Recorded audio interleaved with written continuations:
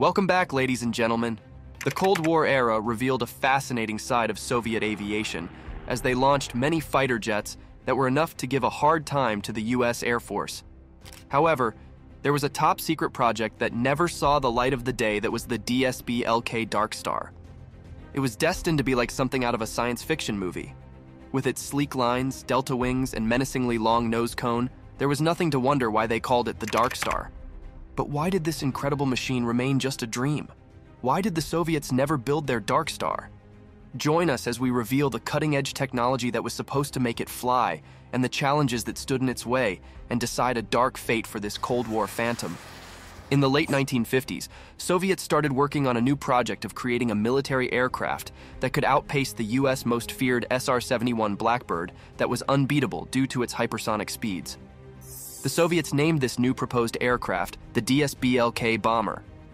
It was envisioned as a formidable force that was capable of delivering swift and devastating strikes against Western cities, or even dismantling a US carrier group before detection. Before we get into the structure and capabilities of this aircraft, let's get into the reason why the Soviets wanted it so bad. Well, the era of late 1950s and 1960s is marked as a thrilling period in Cold War aviation, where engineers on both sides of the Iron Curtain were highly ambitious to develop cutting-edge weapons that are capable of delivering nuclear payloads across vast distances. However, there was a significant challenge in getting these ambitious bomber projects completed. That was the need to outpace interceptors. In a perpetual game of one-upmanship, both the West and the East sought to create faster bombers and the corresponding interceptors that could counter them. You know that the United States transformed its SR-71 into the YF-12 to create an interceptor that was called the fastest of its kind. Even though there was nothing that could match its speed in the air, the Soviet developments were trying to get one step ahead with the DSB-LK bomber project that seemed to stand out due to its unconventional origins. The strange point about this aircraft was that unlike other Soviet initiatives led by major aerospace firms like MiG or Sukhoi, this project was initiated by the Leningrad Military Aviation Engineer Academy under the leadership of Alexander Moskalev. Moskalev was a remarkable figure in aerospace engineering and had designed his first aircraft at the young age of 26 and a flying prototype by 29. This showcased his extraordinary talent and ingenuity. By his 40s, he had established himself as a prominent aerospace engineer and got on a bold new venture that was creating a supersonic seaplane bomber. Some of his early designs for this project were strikingly unconventional and were a hint at the audacious nature of his vision. A variety of shapes were considered for the new aircraft, ranging from a duck-like design to a tailless configuration. However, it was the flying wing that captured the designer's imagination. Keeping in mind the escalating competition between the Soviet and American aerospace industries, he envisioned a solution to the ongoing arms race. So, the concept of the DSB-LK, or Long-Range Strategic Bomber Flying Wing, was born, although it emerged at an unfortunate moment in history. The DSB-LK aimed to redefine aerial warfare with its emphasis on speed. Moskalev set ambitious goals, targeting speeds ranging from Mach 2 to an unprecedented Mach 4. Notably, this was a time when the SR-71 Blackbird had not yet been developed. Even if it had, the YF-12 fighter variant might have struggled to counter the DSB-LK's advanced capabilities. Moskalev's foresight extended beyond supersonic limits, as he explored combined ramjet and afterburning turbojet propulsion systems to achieve hypersonic speeds exceeding Mach 4. Operating at altitudes exceeding 100,000 feet, the DSB-LK promised unparalleled range that was estimated at around 16,000 kilometers. This meant it could potentially strike targets anywhere globally, depending on its launch location within the USSR. The aircraft's design featured a blended fuselage and wing to optimize aerodynamics for minimizing the drag and maximizing payload capacity for combat operations. This colossal aircraft was planned to be constructed with titanium. This metal was the perfect choice for handling extreme speeds. With a total of 6 engines, arranged in pairs of 3 and 2 gondolas, this beast was ready to conquer the skies. Unlike the SR-71, which had to resort to shell companies for titanium procurement, the USSR was the primary producer of this crucial material, so it was readily available for their ambitious project. The DSB-LK was 50 meters in length with a wingspan of 37 meters. To put that into perspective, it dwarfs both the B-2, the largest flying wing aircraft, and the Tu-160, the world's largest bomber. On the inside, there were compartments for 2 pilots and 1 to 2 weapon officers or navigators to fulfill the crucial roles in this aerial colossus.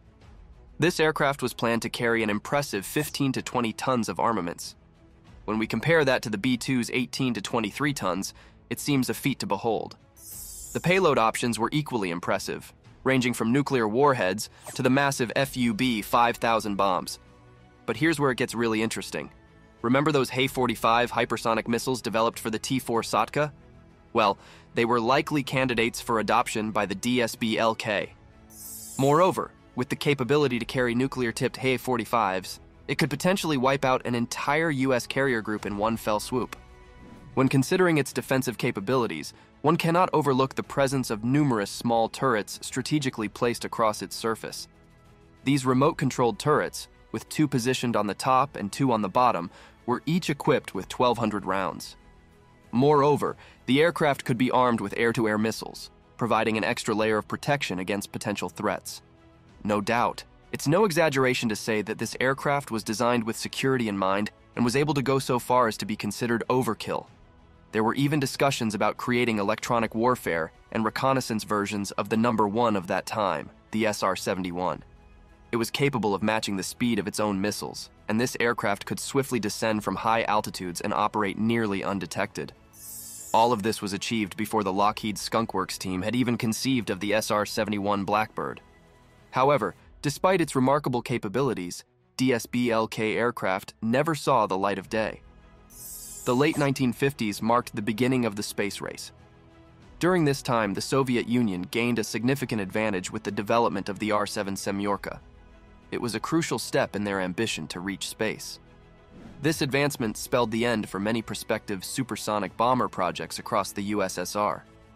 After 6 months of its planning, the project was shut down completely. The reason for cancellation of the DSB-LK project was a big change in how countries were planning to fight wars. Now they were focused towards using rockets that could go super far and hit targets anywhere in the world, rather than using the fast bombers and fighters. These rockets were way better at hitting targets than the fighter jets. So the focus drastically changed from planes to rockets. Even though the project was stopped, it was still ahead of its time. It had lots of new ideas, but it was also a bit old-fashioned, because the fashion of how wars were being fought was changing. Moreover, they couldn't get enough money to keep going, so the project remained just a plan. However, the things the Soviets learned from this project were still useful. They helped make other remarkable planes to keep the enemies alert, so the project's ideas didn't go to waste. Though it could not make its ways to the skies. But if the DSB-LK project had become a reality, it might have changed how people thought about fighter jets. It could have been a really big deal in the Soviet Union, and they could have got a chance to show off their skills in making advanced aircrafts. Maybe it would have been a symbol of their power and technology, just like the US's famous stealth bomber. But with the shift to using rockets for long-range strikes, the DSB-LK, if created, might have struggled to find a clear role. It might have been used for shorter missions or as a testbed for new technologies, rather than critical combat missions. Either way, its impact would have been limited compared to what was originally hoped. Or was it just a hype? Let us know in the comments below. What's more interesting in this story is that the design of the US X-47B plane looks a lot like the DSB-LK project. They both have a similar shape with big wings, even though they're from different countries. This shows how ideas in aviation can travel around the world and change the way the planes are made. If you enjoyed the video, make sure to subscribe to the channel, like the video, and watch the next video as well. See you again.